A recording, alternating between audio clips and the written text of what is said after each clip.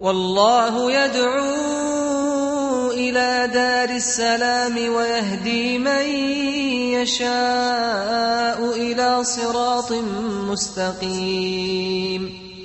Islam is for every race. Bismillah, alhamdulillah, and welcome to this episode of the Beauties of Islam.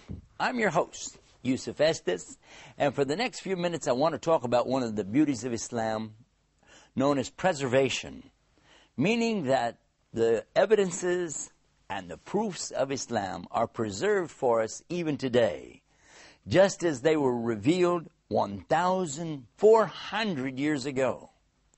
14 centuries ago, the Quran was revealed to the Prophet Muhammad, peace be upon him, in the Arabian desert.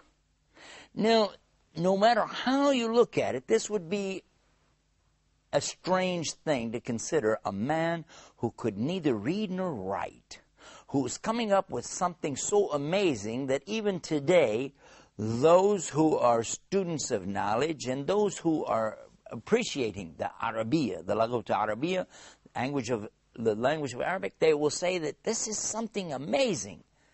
Amazing is this Quran. There's not a book like it, nowhere in the Arabic language, and in fact, nowhere in any language on the earth today.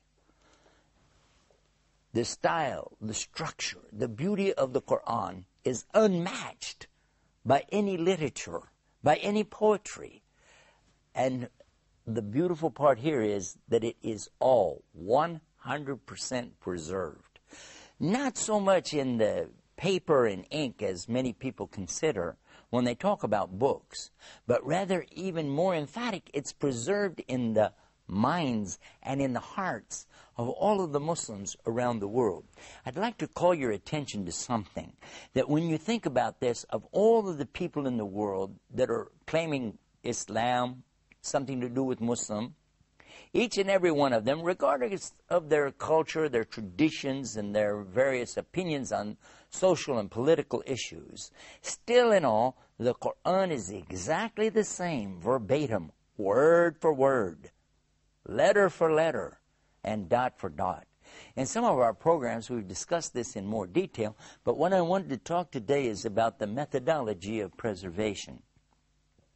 First of all, when the Quran came to the Prophet Muhammad, peace be upon him, what we find is that he himself, not being literate and unable really to read and write, had to hear, understand, memorize, and then convey this to his companions. And in such a way that they would also be able to understand, memorize, and pass it on then to generation after generation. In one of our programs, we discussed the game called Telephone. I'd like to repeat that for you, just to let you think about this. I don't know if you ever played this when you were a child or not, but it's where you take a group, maybe 8 or 10 individuals. You take one aside, and then you read something to him, maybe 2 or 3 paragraphs, and you ask him to listen closely. And then that person will take another person aside, and then they will begin to rehearse it. And he will tell him those paragraphs as much as he can remember. Then that person will tell the next person, who will then tell the next person, and so on. Now imagine that this is going to happen in the same day, in the same time, in the same place, with the same people who speak the same language and even have the same traditional background and understandings, idioms of words, and so on. Now imagine what will happen after those 8 or 10 people, though, hear and pass to the next person. And it's funny. That's why we call it a game. We enjoy doing it, because what started out talking about maybe space travel, going to the moon, ends up somebody talking about pizza and Pepsis.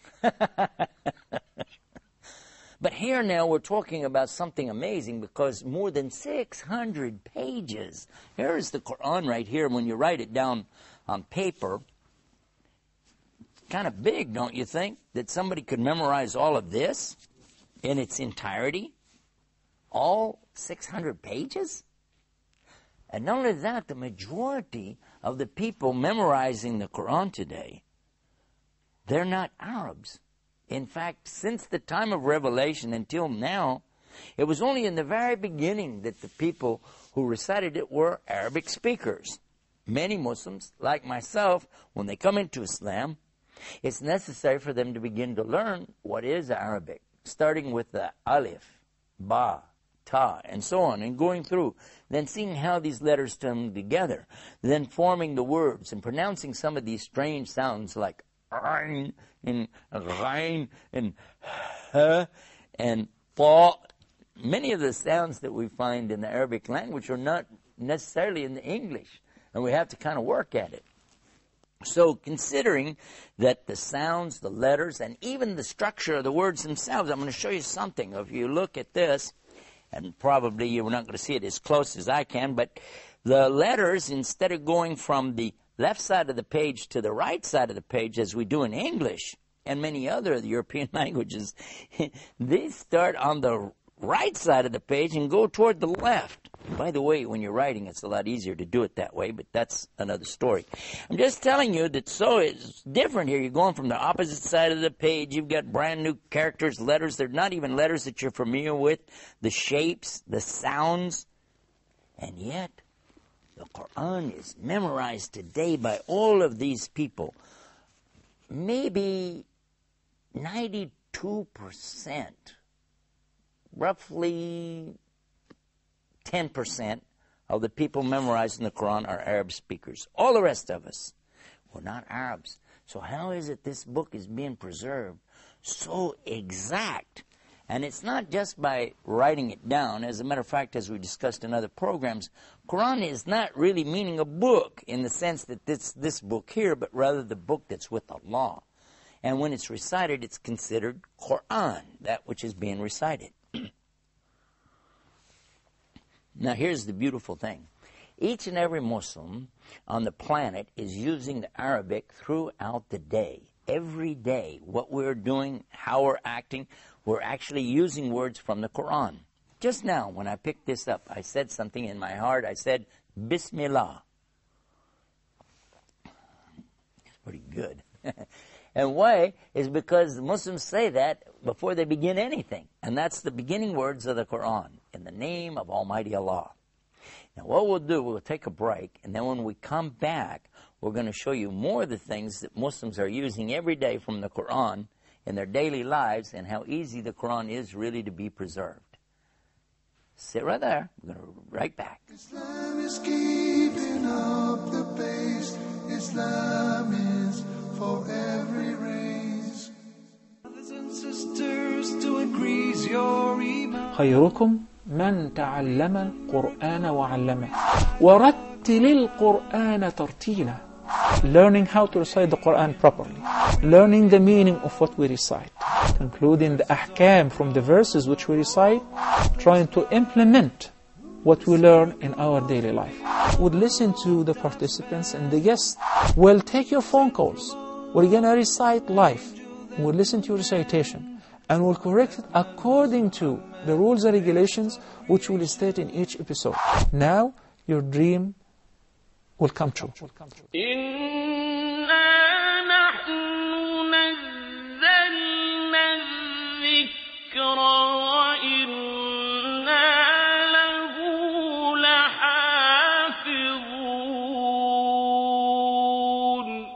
Islam is keeping up the pace. Islam is for every race. Bismillah, we're back and you're watching the Beauties of Islam. I was talking in the first part of this episode about how many things that the Muslims do every day using words from the Quran and how easy it is to preserve the Quran in our memory. One of the things that the Muslims are always doing when they greet each other is to say salam. Salam alaikum. We find these words also in the Quran. It means peace be unto you. Another thing that we say is mashallah. And we're actually taught in the Quran to say this, meaning because Allah wills. Another thing that we're taught to say is insha'Allah, meaning that if Allah wills, if God's willing, and this is an expression I remember using many times, even in English. As a Christian living in Texas, we used to say, if the Lord's willing. And exactly the meaning here is insha'Allah. In fact, Allah tells us in the Quran that you should say this. Anytime you say, I'm going to do this, I'm going to do that, or so and so and so, you say, insha'Allah. And we find, again, these are things in the Quran helping us as non-Arab speakers even to be able to retain and preserve the message of the Quran. We say many times a day, Alhamdulillah. And these are the first words we find in the Quran. After Bismillahir Rahmanir Rahim, in the name of Allah, the most gracious, the most merciful. Alhamdulillah, Rabbil Alameen. All the praise is due to Allah, the Lord of the worlds. Now, if you think about it, Muslims, if you ask them any question, look what they're going to say. They're going to say, Alhamdulillah. For instance, if you say, how are you? Alhamdulillah. Praise to Allah. If you say, how are things going? Alhamdulillah. How's your children? Alhamdulillah. And how's the work? Alhamdulillah. How's the life? Alhamdulillah. Everything, alhamdulillah. Praise to Allah. And these are the first words of the Quran. Bismillahir Rahmanir Rahim. Alhamdulillah Rabbil Alameen. And then Ar-Rahmanir Rahim. Again, repeating how merciful and how gracious is Allah subhanahu wa ta'ala. Maliki Yawmiddin. Now this part is the first thing we got that's a little different here. This is that Allah is the king on the day of judgment. He's the owner or the sovereign on the day of judgment. Wow. And already we're halfway almost through the first chapter of the Quran because we're using this word so often it becomes simple and easy for small children even to begin to memorize the Quran. And before you know it, they know all of Surah Fatiha. Then it's easy to learn another one called Inna Atainakal Kawthar, Surah Al-Kawthar. This is only 3 little short verses, but it helps, and we begin, and we're going from step to the next one, and we'll learn Wal Asr, Innal Insana Lafi Khusr. And then after that, they'll learn Qul Huwallahu Ahad, Allahu Samad. After that, Qul A'udhu Bi Rabbil Falaq. And then the next chapter, Qul A'udhu Bi Rabbin Nas. Many a times we find children 5, 6, 7 years old have memorized 10, 20, 30, 40, even 50 chapters of the Quran, and they haven't even really attended any of the formal schools for learning Quran. And how about those that do? You might be amazed to find out that a child could spend 1.5 years only studying the Quran, and they would have it all memorized entirely and be able to quote it to you all the way through, front to back, cover to cover, without even looking at it once. Is this a miracle? I want you to think about it. In the beginning of the program, I gave you the example of the game called telephone, and how funny it is that we can't even communicate something from one person to another in the same room for only 8 people, all living at the same time, speaking the same language. But how about when we're talking about passing something down for 1,400 years from ear to mouth, mouth to ear, the majority of these people not speaking the Arabic language.